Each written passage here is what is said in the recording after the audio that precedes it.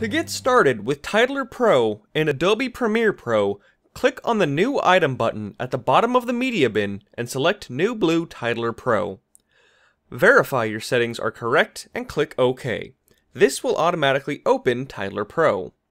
You may first be prompted with the Quick Edit interface or the Title Designer depending on your version of Titler Pro. You can switch back and forth between the two interfaces using the Settings drop-down and selecting Go to Title Designer or Go to Quick Edit.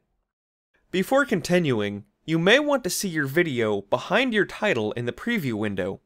To do this, close out of Titler Pro, drag your new title from the media bin to an empty video track, then double-click the title to reopen Titler Pro. Now, when you select Video Background under the View drop-down, your title will be displayed over your video in the preview window of the Title Designer and the Quick Edit interface. The Quick Edit interface is where you can manage all of the titles in your project.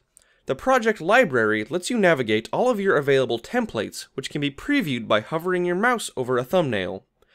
Apply a template to the current title by double-clicking or dragging it to the title of your choosing. The variable controls allow you to change predefined aspects about your title, such as its duration, template, text, or any number of other variables. The preview window above allows you to see your title before caching and comes with the simple playback slider for viewing animated titles. To edit an existing title design, or create your own title from scratch, enter the Title Designer by opening the Settings drop-down and selecting Go to Title Designer, or just click the Title Designer button below the preview window. From inside the Title Designer, you can make changes to every aspect of your title.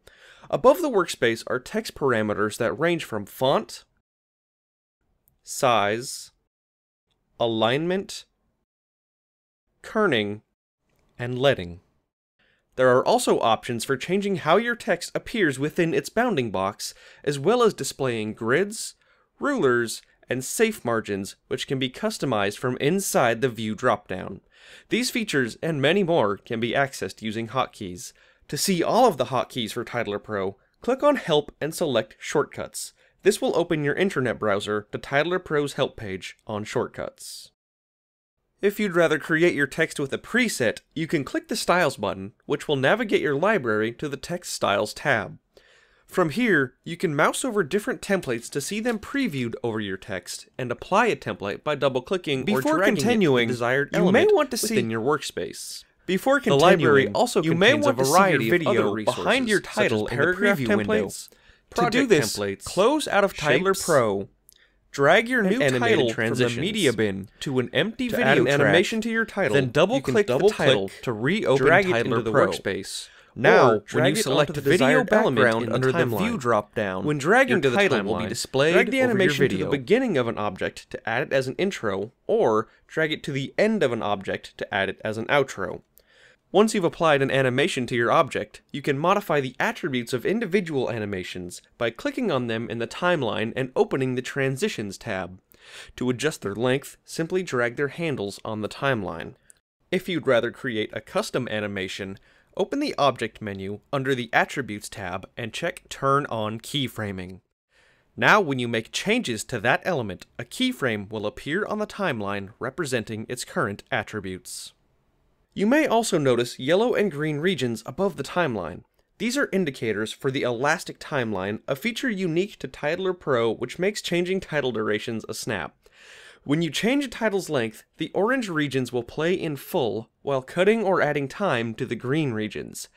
This way, the speed and duration of your animations can remain unchanged regardless of the duration of the title as a whole.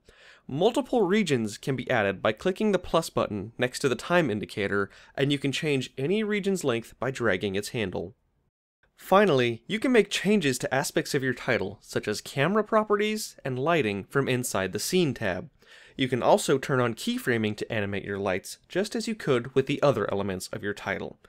When you're done working in the Title Designer, you will have the option of saving your changes to a template or keeping them just for this project. Once Titler Pro has closed, add the new title to your project by dragging it from the media bin onto the timeline.